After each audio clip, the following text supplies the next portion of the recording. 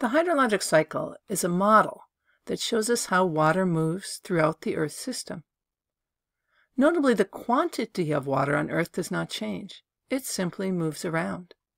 The same amount of water exists on Earth today as there was 1,000 years ago. And if we fast forward 10 million years into the future, we will have essentially the same amount of water.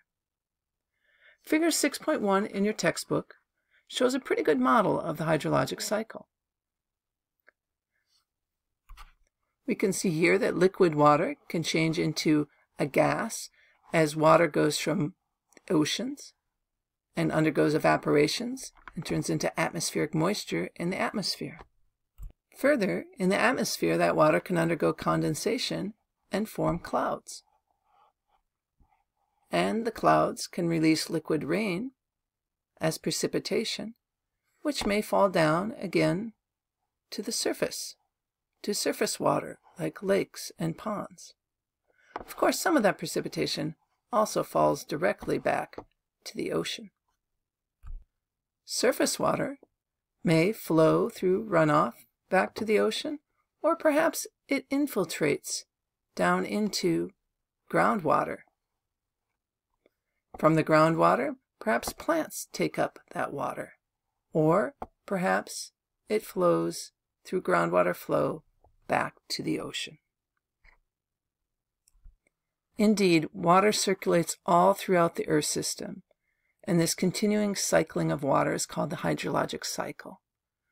As we study the hydrologic cycle, we'll see that there's pools where the water hangs out, like the oceans and the surface water and the atmospheric moisture, etc.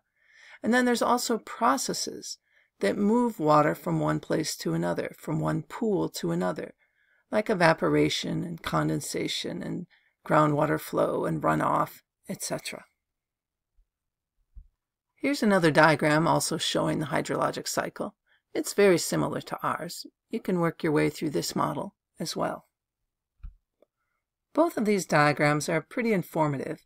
However, as part of this week's assignment, we're going to build a more robust model that we can use throughout the course to study the hydrologic cycle.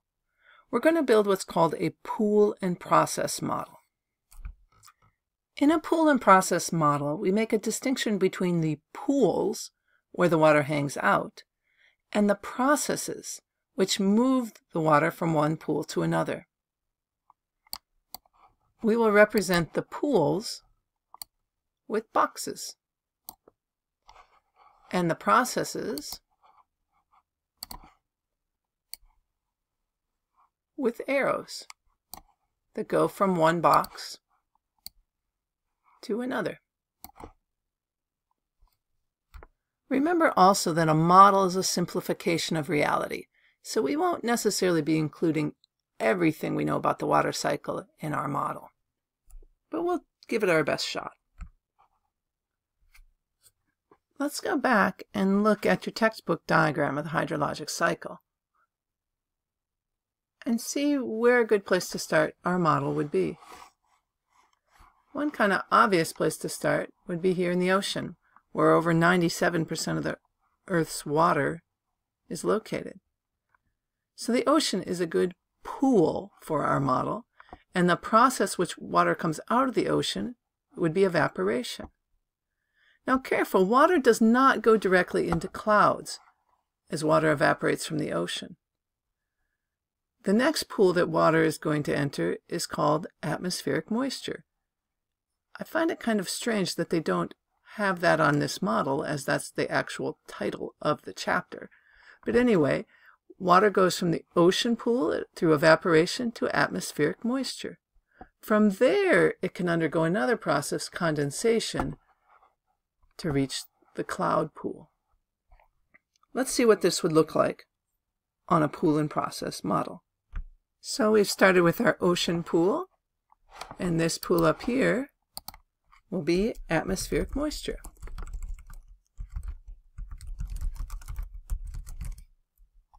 Good enough. And the process we could name is evaporation.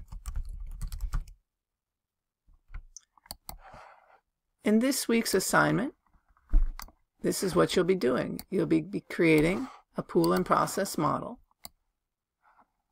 perhaps using this program on the web whiteboard. And your model will have probably 6 pools and 8 processes. I've given you a head start here as I've identified 3 of the pools and at least 1 of the processes. So you'll just continue on from here, developing your own model. One other hint is that remember, every pool must have at least 1 arrow in and 1 arrow out. If pools only had arrows in and no arrows out, eventually all the Earth's water would end up in that pool. So just be careful that each of your 6 pools has at least 1 arrow in and 1 arrow out. All right, you're all set. Continue on with the next video clip, and then when you're done with the video clips and working on the assignment, you might want to come back to this video clip to get yourself started on the model.